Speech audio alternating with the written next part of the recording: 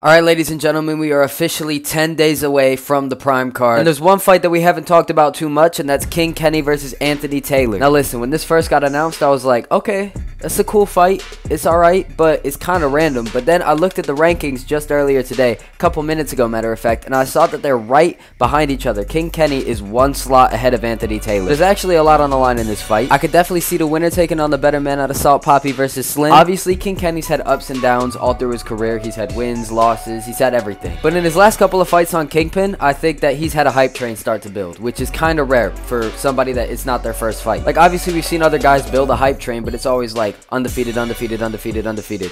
Kenny started a hype train in the middle of his career. He done so well in that Whindersson fight, he literally had Wade stood up, probably erect. Wade was going ballistic in the back. That's great. Good for King Kenny. But I also think that, Whindersson's a little bit different than Anthony Taylor. Because you want to talk about a hype train, Anthony Taylor is coming fresh off a victory against Salt Papi, who has arguably, other than like KSI and Jake Paul, let's be real, he has the biggest hype train in influencer boxing, straight up. And so for Anthony Taylor to get that victory, I know you can critique him. You can be like, oh, he did what he had to do to win. It wasn't actually entertaining. He was just hugging the whole time.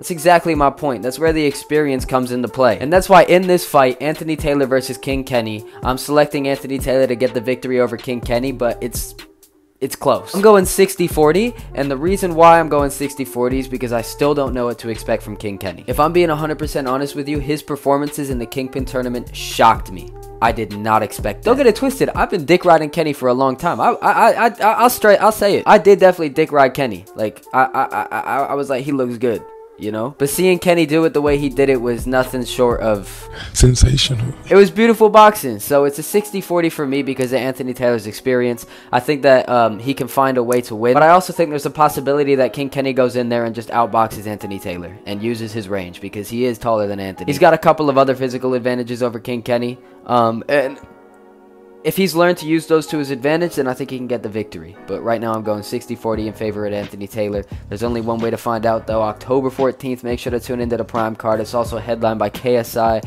and Logan Paul, taking on Tommy Fury and Dylan Dennis. Don't want to miss this one.